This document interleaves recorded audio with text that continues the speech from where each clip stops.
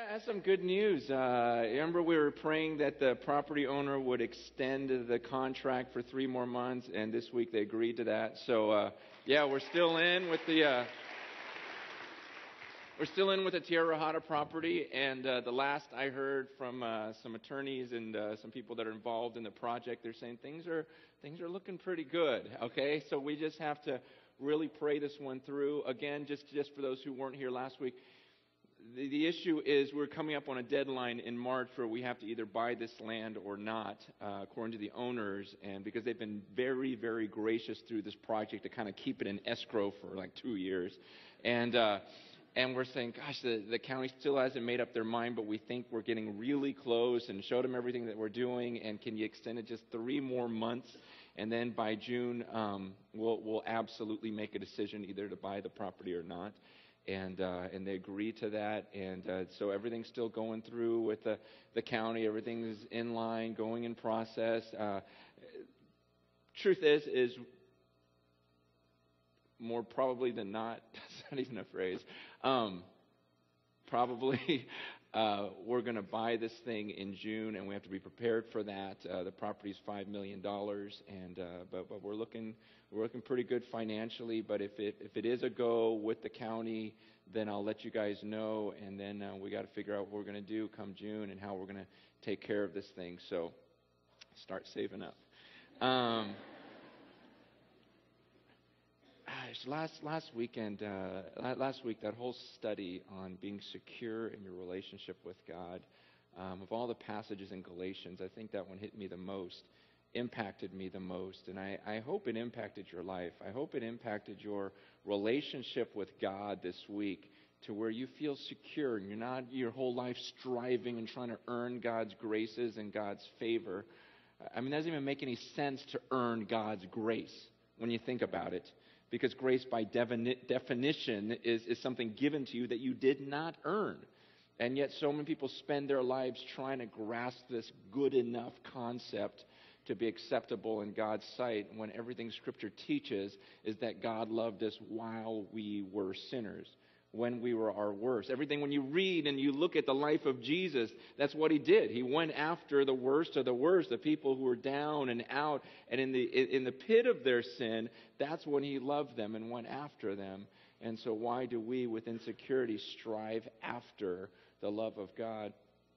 But I realized something last Sunday in between services. I was talking to someone about the message, and we were talking about our previous church experiences and some of the things that we went through in church. And it dawned on me, and I realized, you know what? Consciously or subconsciously, some churches, quote-unquote Christian churches, actually want you insecure.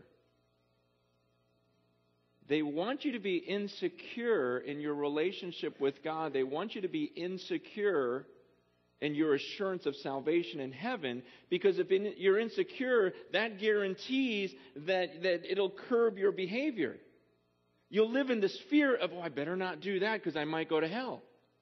I better not do that or I might go to hell. I better start serving. I better start giving so that I'll go to hell. See, by making you insecure and leaving you in this, I don't know if I'm really saved state, it guarantees that you'll at least do something out of fear of not going to heaven. Yeah, you guys, that's not a Christian thing to do. That's what the cults do. They people go, well, how come people in cults are so much more committed? I go, they're not more committed. They do these things because they have to. If they don't do them, they're going to go to hell. And so, of course, they're out doing these things because they're out earning their salvation. If they don't do this, they're not going to become a god. So they better go and do this.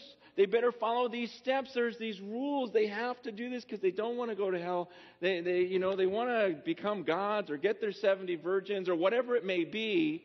That they're a reach nirvana, whatever it is, they must do these things. They're enslaved by this system where they must do this, must do this, must do this. Otherwise, they're not going to get the desired result. But that's not what Scripture teaches. That's not the way God wants us to live, to be in slavery and bondage to these rules in order to earn something. But really what the Bible teaches is that there's a God who loves you in spite of your actions. You're not a slave who is only loved when you do what is right. You're a son of God who is loved. Even during those times you might rebel against God, He still loves you because you're His son. And what the Scriptures teach is that this kind of grace, this kind of love of God ought to result in action. So it's not a fear that drives you to do these things, but it's this understanding of being secure and loved by God and an understanding of His grace and His kindness that actually leads you to action. I love the passage in Romans chapter 2, verse 4, when it says, "Or do you show contempt for the riches of His kindness, tolerance, and patience, not realizing that God's kindness leads you toward repentance?"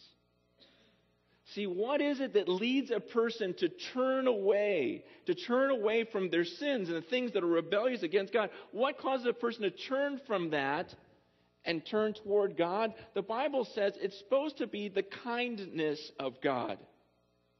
That God, by loving you in spite of all that, that ought to change your life. That ought to affect you. You should say, wait, God loves me in the midst of all these things?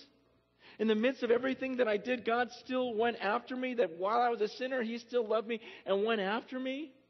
And then once you believe that, you become a son of God, a child of God. And so even at those times when you rebel against God, it's saying that, wow, He still loves you. He's still kind toward you. He's patient. I mean, think about how patient God has been in your life. Think about all the things that He put up with you. And He says, when you think about that, that's what should motivate you to turn from the way you're living, is the love of God. The security in God ought to change you.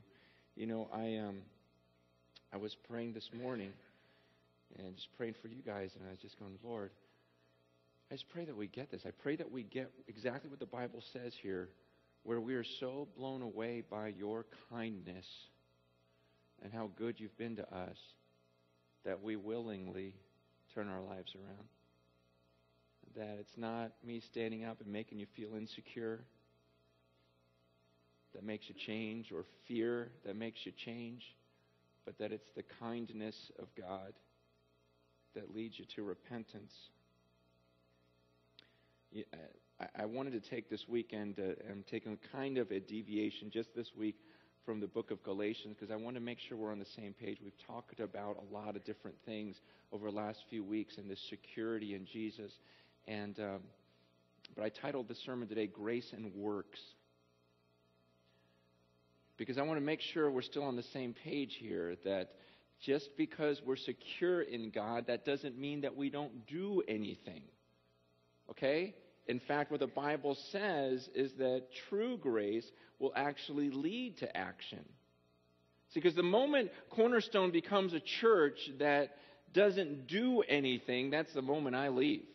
You know? And hopefully the moment you leave.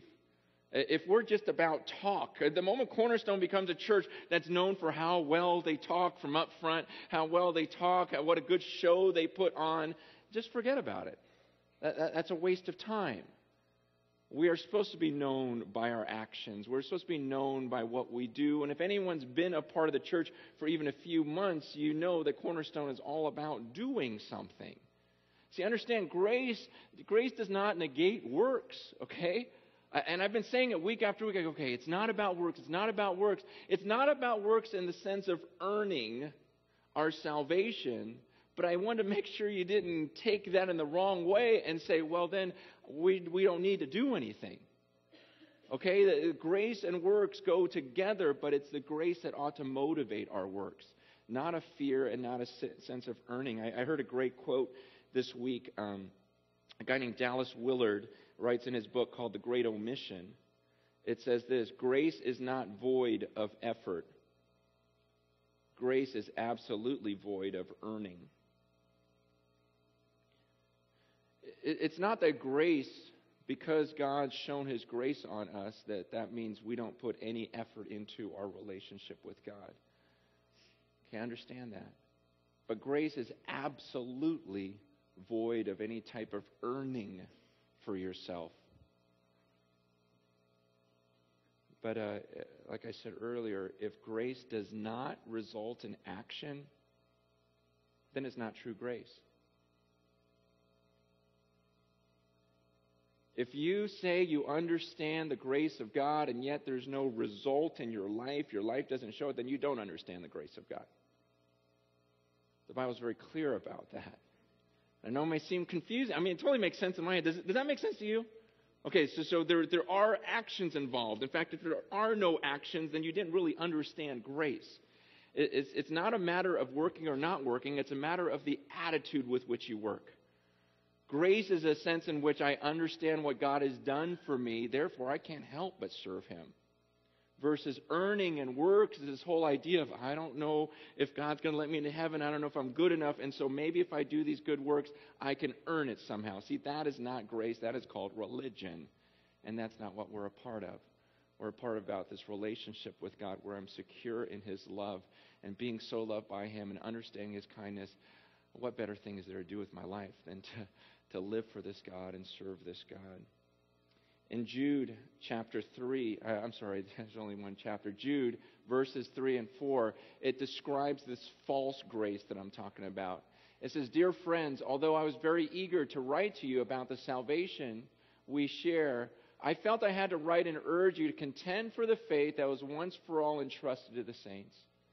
For certain men whose condemnation was written about long ago have secretly slipped in among you. They are godless men who change the grace of our God into a license for immorality and deny Jesus Christ, our only sovereign and Lord." See that last phrase? He says, you see, there's certain men, there's people who have kind of slipped into the church. And what these people are teaching, it says they are godless men. These people have snuck in, who changed the grace of our God into a license for immorality. See, he explains, even way back then, even 2,000 years ago, there were people that would go into the church, and what they said, they go, hey, we're saved by the grace of God. God has forgiven us freely, so you know what? He's just going to keep on forgiving, so we can just sin. We can do the things that He hates, and you know what? We'll be forgiven. Because that's God's grace. You guys, and the Bible says those are godless men who teach that are changing the grace of God, and they're turning it into a license for immorality. That means if you sit here today and you go, you know what? God loves me, so you know what? I can just go on in my sin. The Bible says you're godless. You don't get it. You don't understand the grace of God if you think that just means that you can do whatever you want and God's going to keep forgiving you. That mentality, that mindset of, oh, you know what, I can do this. God will forgive me afterwards. Oh, I can do this. God will forgive me afterwards. That type of mindset comes from a person who's godless, a person who doesn't understand the grace of God. You see, this whole idea of it being a license for immorality, that the Bible makes it clear that there's no room for that in the church. In fact, the Bible says if anyone in the church calls himself a brother, in 1 Corinthians 5, if you would actually call yourself a brother or sister or a Christian, and yet you continue in these actions, the Bible says you need to get that person out of your church. See, that's not a person who understands the grace of God. So are you getting this? It's, absolutely, you are secure in God. But if you're secure, there's going to be a result in your life. It doesn't mean that we just run rampant in this room. And that was one of my fears, was that the more I talk about the grace of God, grace of God, grace of God, that some of you may misinterpret what I am saying as though, wow, if we just live in the grace of God, this is going to become this room filled with immorality. And yet that's not what the Bible says. And you go, no, if you get it, if you understand how good God is, if you understand His love, His forgiveness, His kindness, that'll lead you to repentance. That'll lead you to change your life. His love will motivate you. On the contrary, you have Titus chapter 2, verse 11 and 12, it says this, "For the grace of God that brings salvation has appeared to men. It teaches us to say no to ungodliness and worldly passions, and to live self-controlled, upright, and godly lives in this present age." See that? The grace of God actually teaches us to say no to ungodliness. And I love you see that word teaches? It teaches us. It teaches us. That word teaches, there is the same root as that word. Remember a couple of weeks ago I described the idea of the tutor, the slave that would kind of overlook the little kid as he was growing up, and he was kind of the master of the little kid. He was the one that disciplined him and everything else. Same root word here. And back then we were talking about how the law was the one who disciplines us. And the law was that tutor. Here he's saying the grace of God kind of takes over in a sense, and it teaches. The grace of God actually disciplines us, tutors us, and it helps us to say no to ungodliness.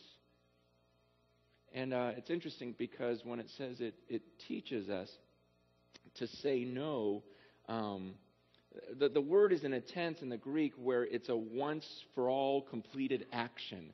That means at your conversion, at the moment you understood the grace of God, there's a sense in which you definitively say, you make a decision right then, you know what?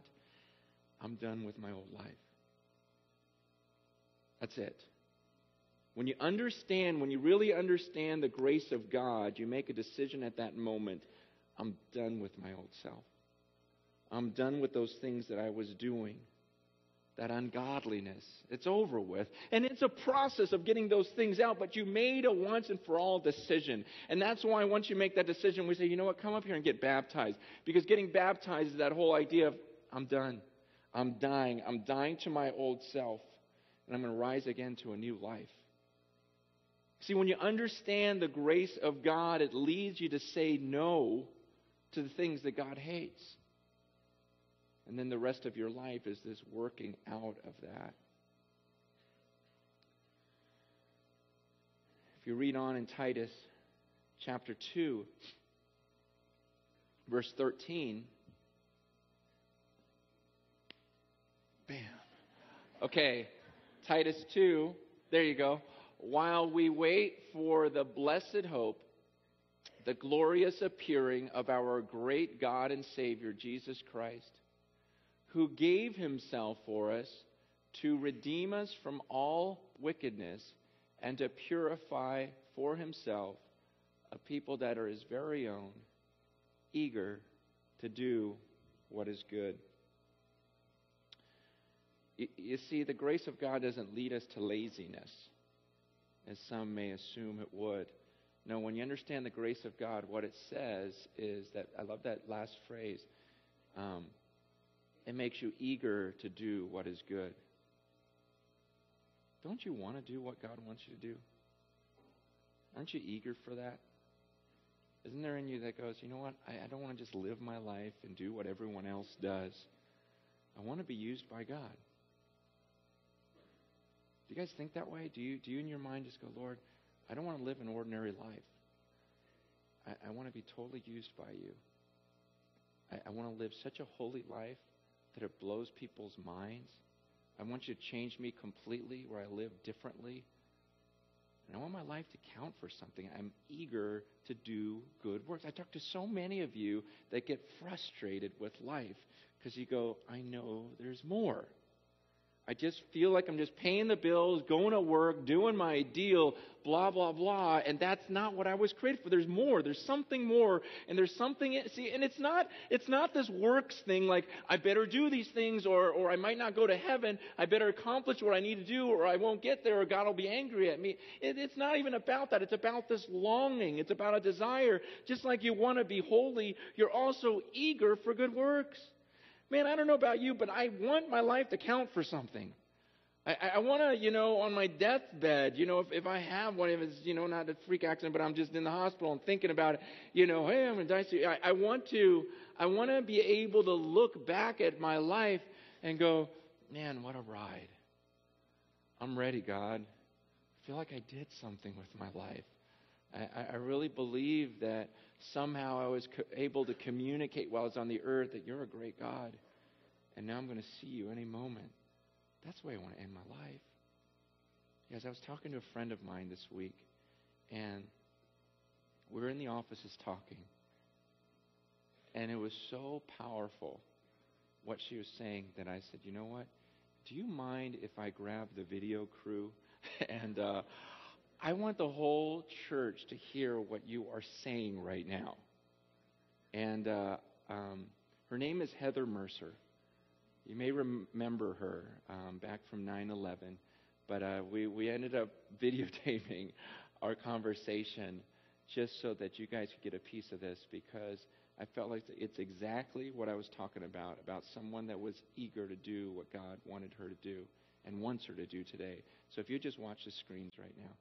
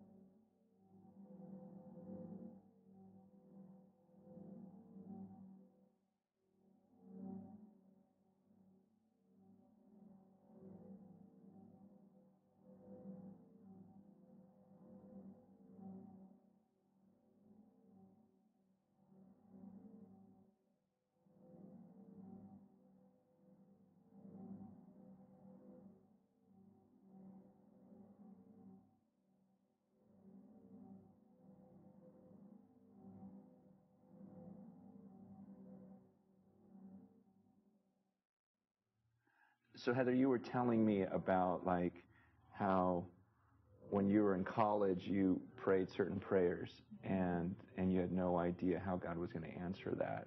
Tell me about that. Yeah, when I was in college, showed up at Baylor University in 1995, that was really where God got a hold of my life in a really significant way through a local church community there. And I would hear stories of how God was moving around the world in ways that we read about in Scripture. And it was a time in my life where God was really getting a hold of my heart just in my relationship with Him. I was falling in love with Him. I was experiencing His love for the first time in a real significant way. And I would read the New Testament and I think, I want my life to look like this. You know, I want to, if this is really going on around the world, I want to be a part of it. And hear stories of how God was healing the sick and masses being saved and churches being started in a day. And I just thought that sounds like the most exciting thing I could ever be a part of. And so I just started to pray and say, God, you know, I don't know what I have to give you, but if there's something that you can do with my life, then please, I want to go to the places that nobody else wants. And as a college student, and I think we all go through this in life, I had this sense of generally of insecurity, like, is there anything that God can do with me? Because I don't have a lot to offer. I don't have some great talent or skill, but the desire was there to be a part of seeing history change through the gospel.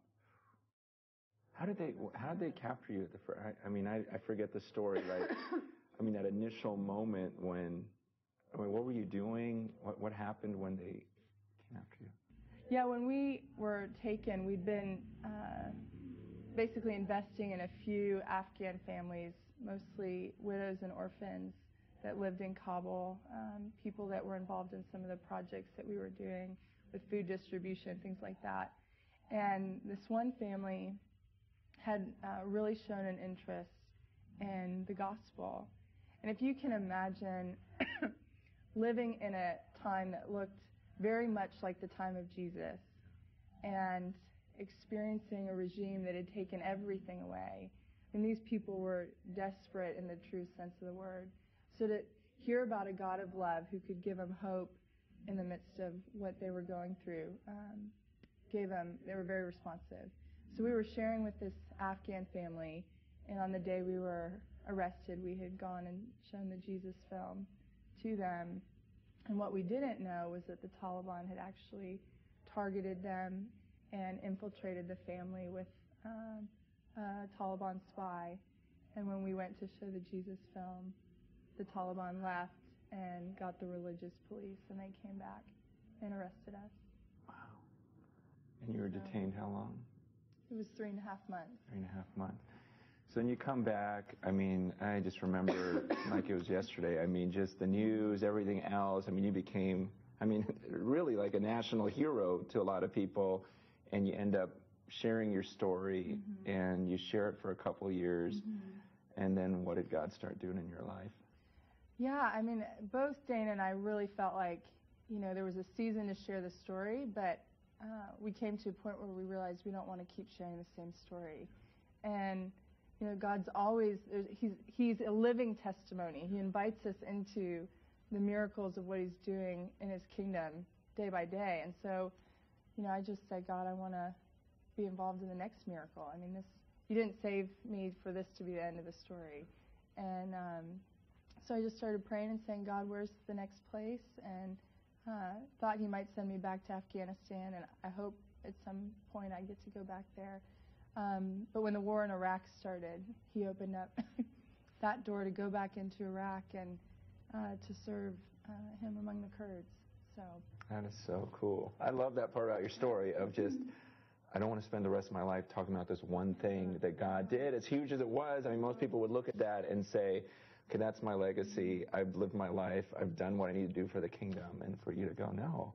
There's like a rush in being at the center of what God's doing in the world, even if it's painful, even if it's difficult, and you just want to stay in that. Yeah. Like you don't want to get comfortable. You don't want to just, you know, sell your books and sign them. And you know, that was actually my biggest fear.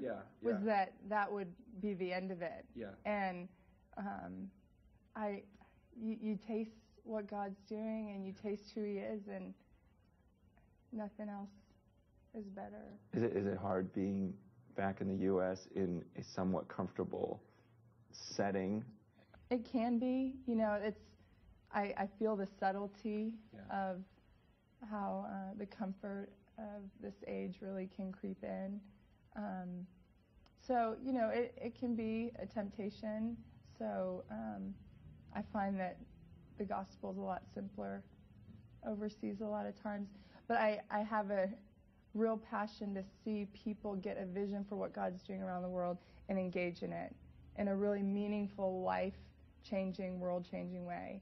And so as long as God has me in the States, that's the trumpet I'm going to blow and see how many people I can take with me. Wow.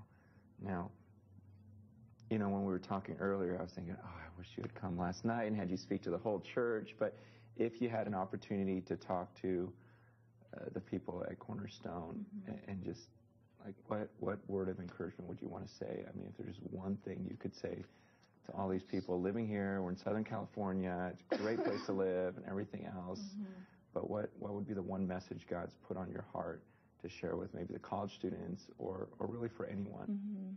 That's a great question, and maybe I can say two things. And the first thing would be the reality that when we learn God is with us, then there's no place that we can't go and there's nothing that we can't do. In captivity, I think that was the lesson he really drove home to me, is his promise is true. Lo, I am with you always, even until the end of the age. I will be with you. I will never leave you. I will never forsake you. And when that reality became a part of the very core of my being, then whatever the question is, it's easy to say yes. And there's so much freedom when we really, really, really know that God is with us. Then there's nothing to be afraid of. So that would be the first thing. And then I think the second thing would be that God, I would say the second thing is that God is really challenging, from what I'm seeing the American church, to rise up out of the status quo and really apprehend the life of a New Testament disciple. And it's costly, you know, and I think we're sometimes afraid of that. But once we've lost everything and we realize we have nothing left to lose, we find out in the end we've gotten it all back. because everything we want is found in Jesus anyway. And I would,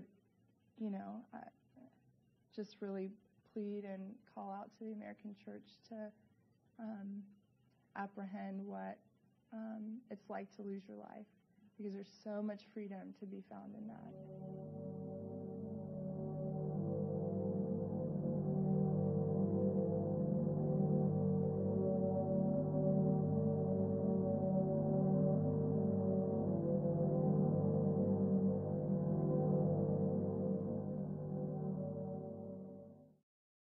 Isn't that cool?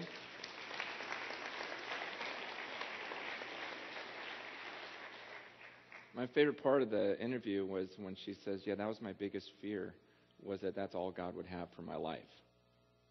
And that would be the end of it. She goes, because it was so good. She said, I wouldn't trade that experience. I mean, imagine being held captive by the Taliban as a single gal for 3.5 months. Every day she just thought, this is it. I'm dead. They're going to kill me today. And she was just praying, going, God, I thought I would minister to them my whole life. But she talked about how, as great as that was, and she would not trade it for anything. In fact, she refers to that experience as the grace of God. Think about that. She says, that's the grace of God. Because God has shown me His grace in allowing me to experience that. And she said, in those days in that cell by myself, I felt the presence of God. I was close to Him like never before. And my biggest fear now is that I won't get that back. And my biggest fear is I'm going to spend the rest of my life just traveling around and having this comfortable lifestyle. So I need to go back. God has more that He wants to do. I don't want just that to be my legacy. I'm thinking, just that? You know? And her the partner in ministry, Dana Curry, she's in Morocco now, in northern Africa, just, again, ministering to Muslim people, because it's just this rush. It's this idea of what that verse was saying. I didn't think I could explain it any better than that. Of when you understand the grace of God, you're eager to do good works. See, some of you in this room, you've experienced the presence of God when you were put in situations that were terrifying, possibly.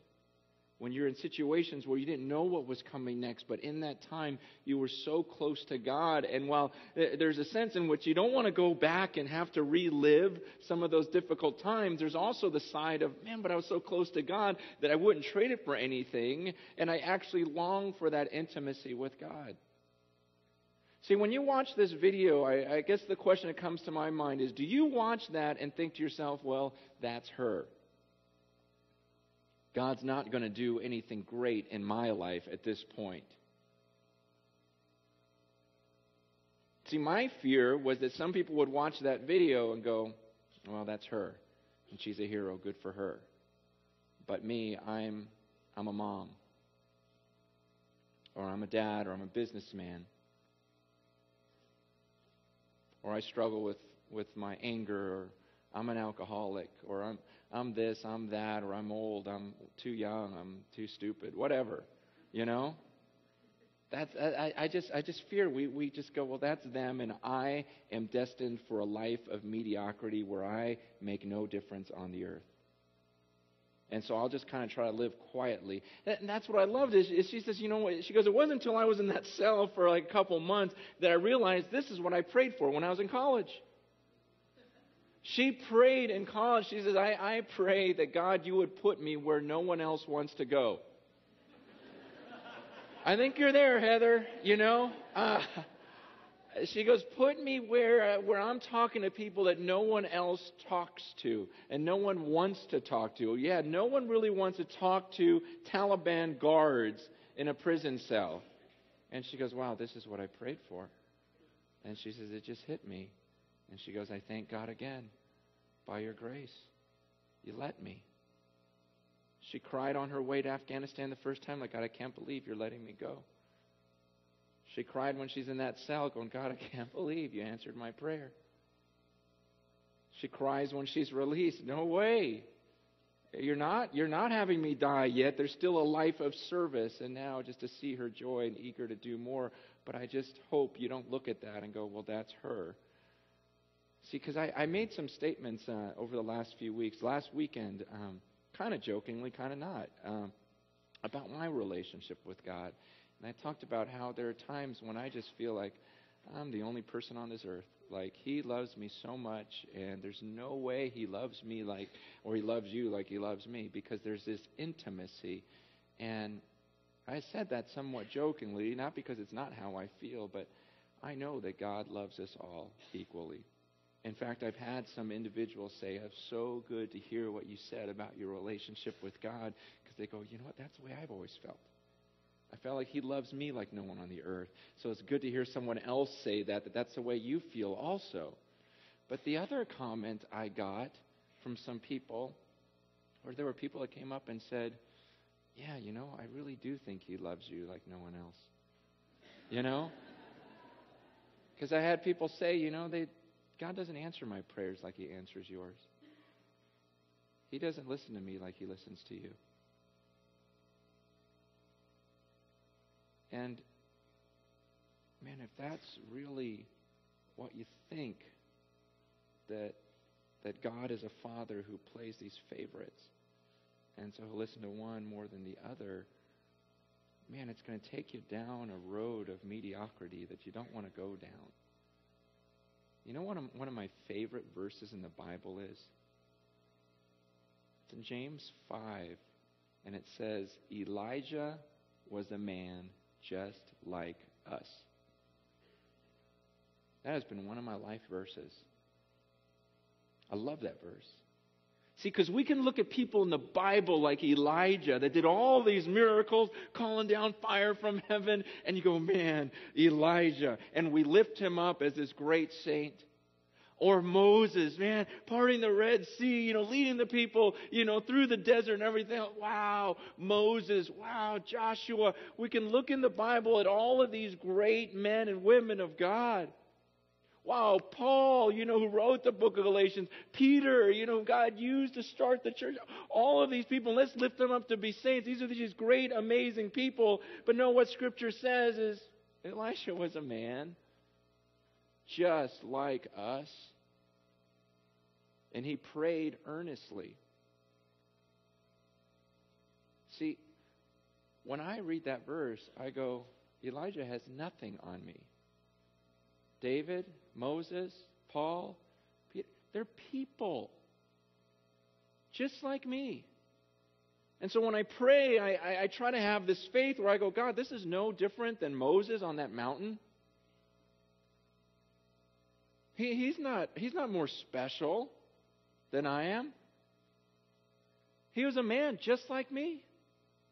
And when I watch a video like that and I see the life of Heather Mercer, and I don't know what God's going to do as she heads back to Iraq and is gathering all these people, and she's got all these people going there, and they're starting this whole center to reach the Kurds. It's amazing the doors that God's opened. But I go, God, okay, use me now. Do something with me.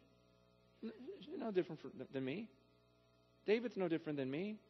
Apostle Paul is no different than me. I read what these guys did and changed the world, so you could do that through me. Because the point of that passage is he was a man just like us, and yet he prayed earnestly that it would not rain. And it didn't rain on the land for 3.5 years. Then he prayed again, and the heavens gave rain, and the earth produced its crops. This guy was so fervent in his prayer life that he said, God, I don't want it to rain. I don't want it to rain. And so for 3.5 years it didn't rain. The point of the story is he was a man just like us. These great women of the Bible, Deborah, she's a woman just like some of you. And Heather, just a woman, just another person, just a college girl that was feeling insecure, like, God, are you going to do anything through me? But she prayed, no, God, do something through me. Is that your prayer? Or have you given in to a life of mediocrity? See, the grace of God, doesn't the grace of God motivate you where you go, I want to do something great with my life? That's what it ought to do. Make you eager for good works, self-discipline, running away from sin, leading you to repentance and living a life that's worth living. I pray for us this weekend as a church is that for those of you who just kind of walked in and you just assume, I'm just going to go to a church service and listen to a few things and maybe walk away a little closer to God, that would go so far beyond that.